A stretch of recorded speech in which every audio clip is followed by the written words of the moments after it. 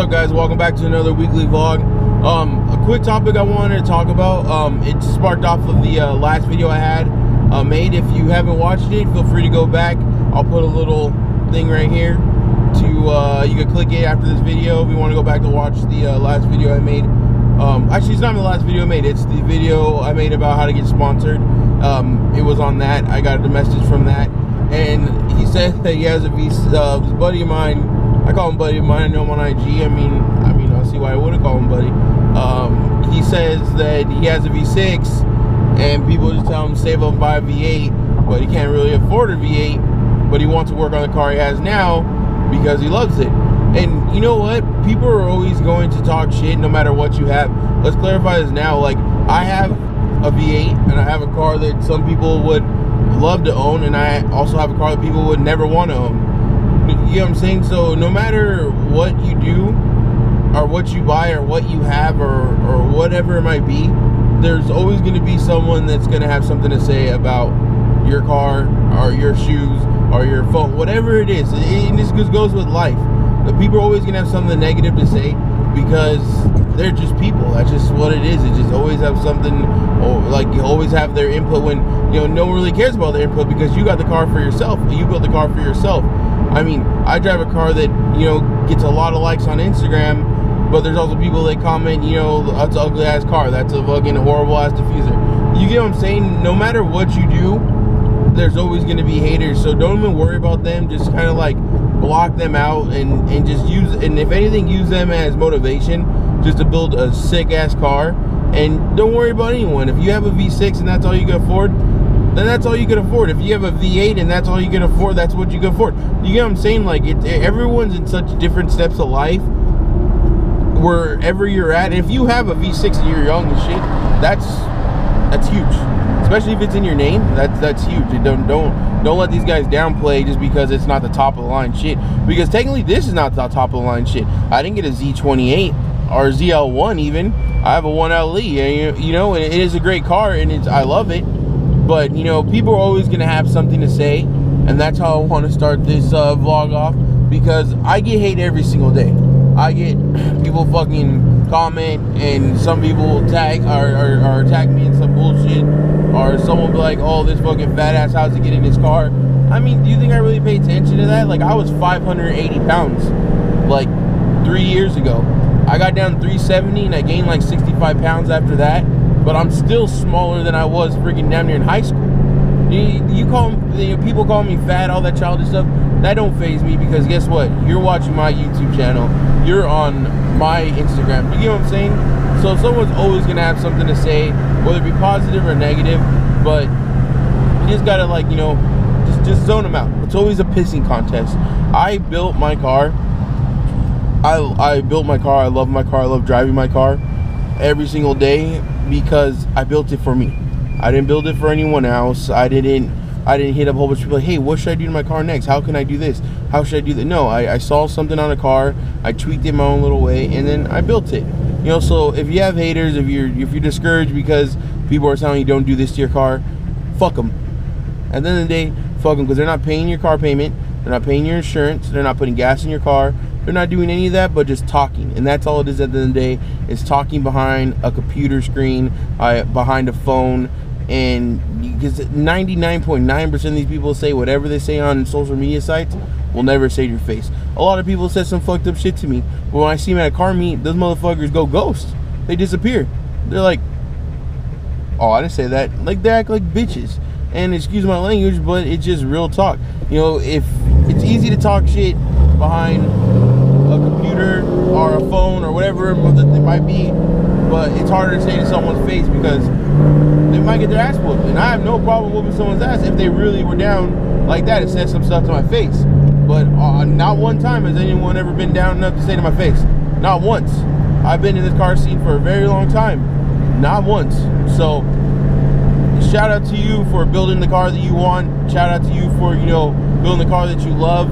And, you know, don't worry about them. And I mean, that's pretty much it. Fuck them. At the end of the day, who are they? They're so irrelevant to your build or your life.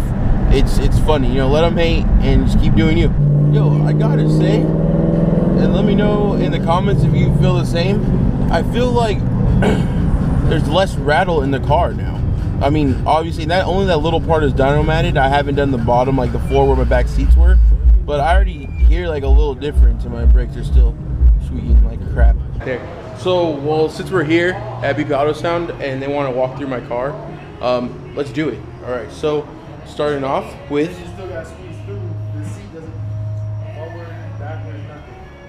Those are my R1 rims. Oh wow, idiot. Those are my R1 drill to solid rotors, running of course Brembo brakes, and RSR 20 by 9.5 in the front.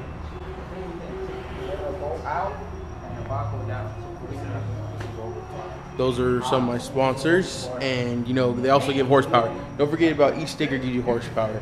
All right, so don't forget about that.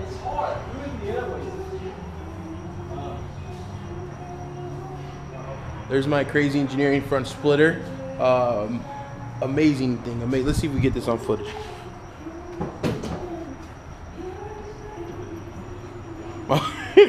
my whole car is shaking. It's a really good, really quality built piece.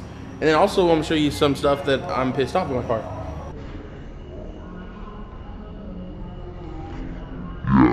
That was my fault, actually. That was my fault. Someone hit my car. I don't know who did it. They're an asshole. And you know one thing too? So they want to know about my seats. So these are the Corbu FX, I believe, ones. All right. I noticed some things I did forget. I do have the bar back here.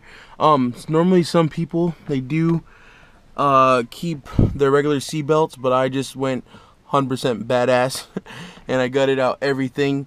I forgot to go through some of this stuff at BP Auto Sound. I was looking at the video. I'm actually editing it right now. Editing it. So I did want to clarify and show you guys, you know, some of the stuff before the video is over. So I'm gonna add it now. My back is gutted. Don't mind the beats by Dre. So it's fully gutted. There's no back seat at all. There's bars. This is why he had to go through the trunk and he couldn't go through the front, because as you see, there's a bar here. So I do have the 4-point straps. I do have the bar. I do plan on putting a roll cage in it, but obviously there's not one right now. So this right here is what I was talking about peeling off. I think it is because my thigh's hitting, because that side's perfectly fine. Maybe because I get out on this side, and it's all one seat. So with these brackets right here, so if you notice, let me scoot back a little bit. Don't mind some mess in my car. So I had to get my bracket custom made because when I put my seat in where the passenger seat is, that's where my seat was supposed to be. But see how my belly works out, it wouldn't work. So because of that, we had to extend the brackets. So mine don't slide, they don't move. They're there, they don't come out at all. You can see the difference right here. I think you'll be able to see how far my back is compared to my passenger seat. I'm going to extend the passenger seat back a little bit more too, because my friends are uncomfortable, but I haven't done it yet because it cost me like $100, and the way my bank account's set up, it didn't work out like that right now. So yeah, so I just wanted to add that in here also. And also too, it is US spec, so it's a wider seat because I'm a wider guy. And that right there, it hits my door, and so you'll notice there's like a little, it's like indented in. They were comfortable. I enjoyed them. I enjoyed going to Vegas, you know. And I'm just doing this one shot, so I'm not, you know, editing any of this. I'm just gonna go try to wrap it up though. So of course in the back, that wonderful diffuser that everyone loves or hates.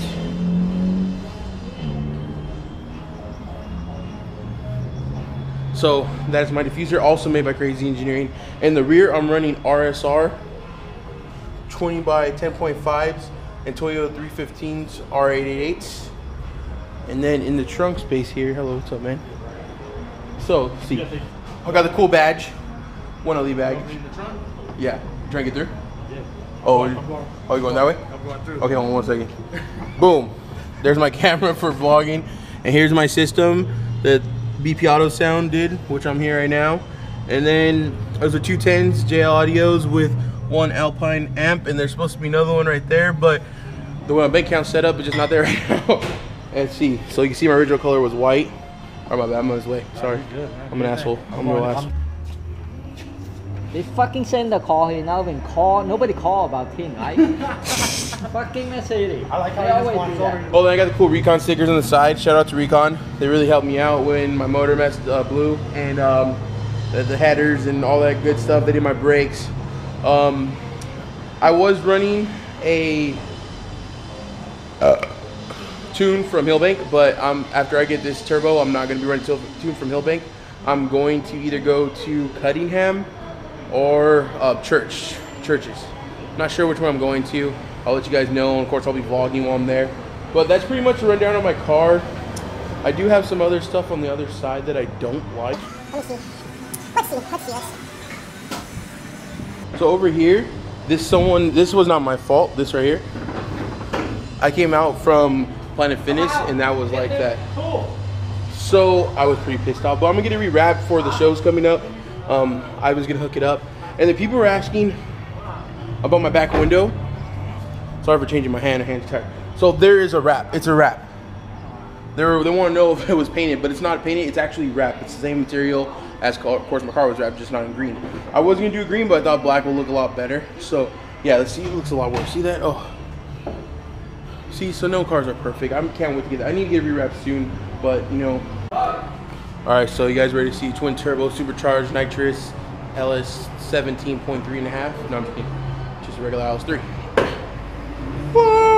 So, if you want to see the inside of my car, I got this cool ass Airade, you know, right there. Sweet. I got this cool accent red, and then I got this lights right here that fell down. Amazing. Look at that. I just noticed that right now. Jeez, what a piece of crap show car. So I do have lights. You can't see them, but the grill lights up. And I got this cool Chevy Performance thing, but that's pretty much it. That's the bay right now. There's nothing in here. There's this cool little leaf right here.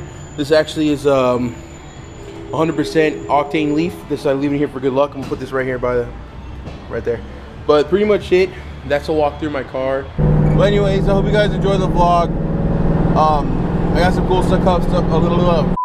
I got some cool stuff coming up next week. I should be at RSR warehouse checking out their stuff. That's a badass V06. Thank you once again. I know I say it every time, but thank you for the support. Thank you for the love. Thank you for the comments, the likes, the subscriptions, and let's make this page grow, guys.